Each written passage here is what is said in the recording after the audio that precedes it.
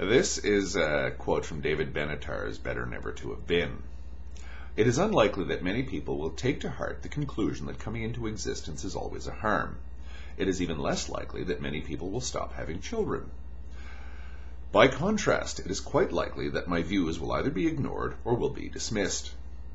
As this response will account for a great deal of suffering between now and the demise of humanity, it cannot plausibly be thought of as philanthropic.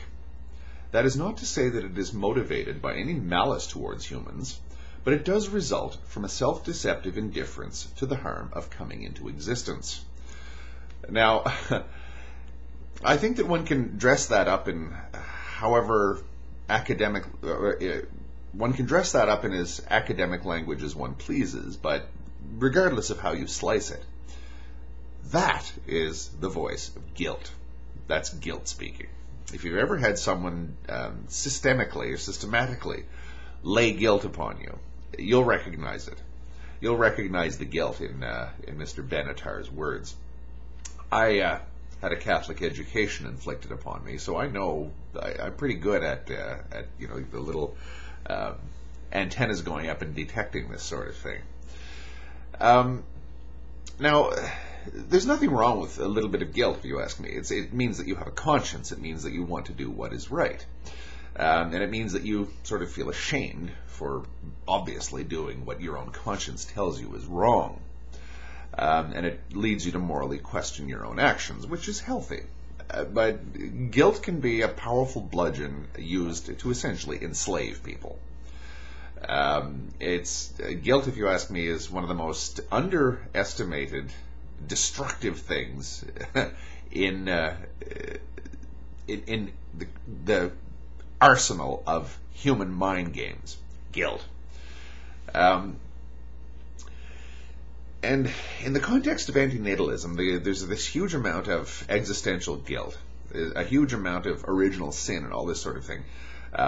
Just by being alive, we should feel guilty, because what we're doing is we're polluting the place by being here, and that using our sex organs for what they could be used for is somehow bad.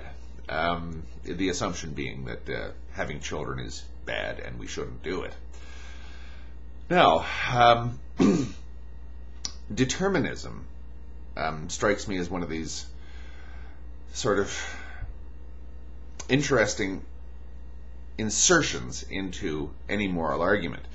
I mentioned before that my own crise de la foi, my own crisis of faith, resulted from my inability to sort of reconcile the insistence of the Roman Catholic Church with the idea that we all have free will, and its parallel insistence that hell exists and I could conceivably be cast into it.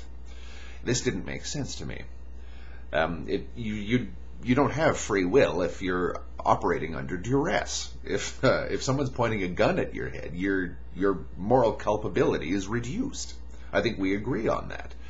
And also your ability to take moral credit for your good actions is suspect as well.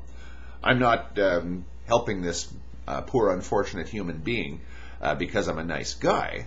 I'm doing it because I'm afraid that if I don't do it, I'm going to get cast into the fiery furnace after I snuff it.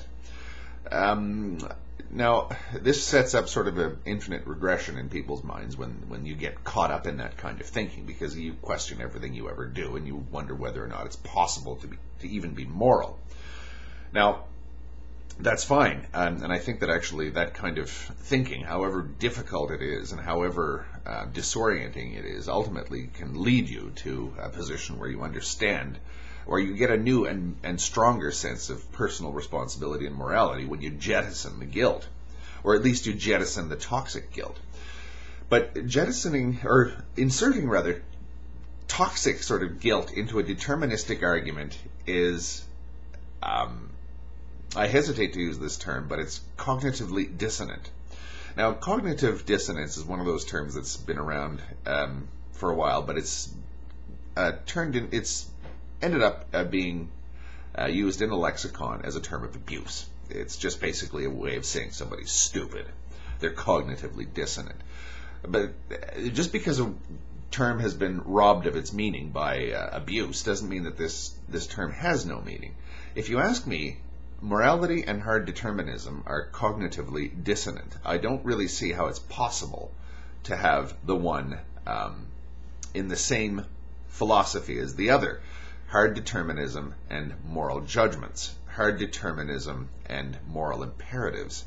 Hard determinism and moral obligations. The obligation, say, not to have children. Because when you believe in a deterministic, or at least a certain type of determinism, you're inclined to think that, okay, our initiative, any sort of initiative that we bring forward, anything that is usness that we bring forward, is simply a cause of something else. Any sort of action that I take that has no real moral significance, one way or another, it's neither good nor evil, simply because it's caused by something else. But again, if you have the idea of moral responsibility that is an essential part of it, you get into that weird logjam that I got into before when I was told that I have free will, plus I'm going to be thrown into the fiery furnace if I don't exercise it properly. There's no sort of idea of free will. It's you don't have free will, but you're still responsible for what you do, and that is a kind of underlying thinking in a lot of the antinatalist discourse. You don't have any free will, but you're still responsible for what you do. Now, that's cognitive dissonance, if you ask me. And I don't even mean that pejoratively. I simply see it as making an observation. We're all cognitively dissonant. Let's face it. We don't always do what makes sense, and we do often have a multitude of conflicting imperatives in our own thinking. Rationally and logically, we do certain things for certain reasons, but there are other stuff that we do that we really don't have any idea as to why we do what we do, because it does seem to go against our own principles. To do that is to be a human being. But it's this tension that creates this sort of hopelessness, this sort of paralysis that I have an issue with. Because, I don't know if you've ever seen this kind of person, but the religious neurotic who's in a state of complete moral crisis all the time. The person who sort of does understand that they're going to be judged for everything that they ever do, and is constantly attempting to deal with that fact. But they're also living in a world that adamantly refuses to be perfected and refuses to allow you to make clear-cut moral decisions all the time. That's a recipe for a person with a lot of psychological, if you ask me, and emotional problems. I've met people like that, especially in the Irish Catholic community. You'll see there's seems to be a proliferation of such people. So, determinism and morality. The only way that I can actually see this sort of dynamic, determinism and morality, is in determinism, I'm either responsible for nothing, because, again, I'm just a series of reactions to causality, because I have no free will, or, bizarrely, I'm responsible for everything. Because, well, if I'm responsible for something, I'm responsible for everything. And the third is the most difficult one of them all, but it's also the most, seems to be the most prevalent. I'm responsible for something, and just something. I'm neither completely off the hook, nor am I completely on the hook.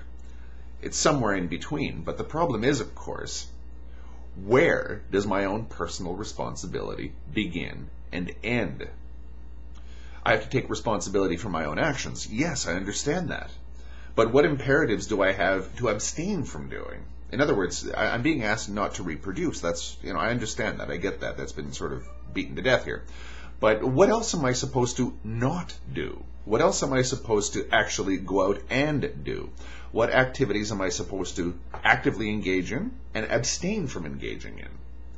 That is a moral conflict, an ethical crisis that inevitably results from the inherent cognitive dissonance of determinism and morality existing in the same organism.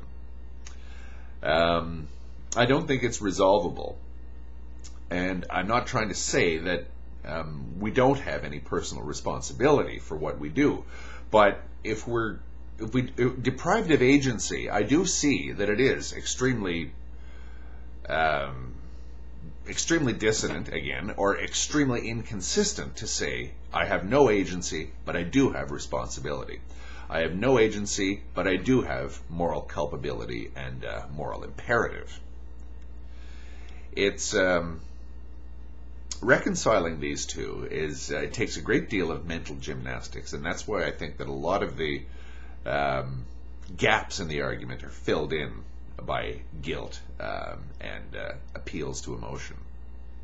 Thank you.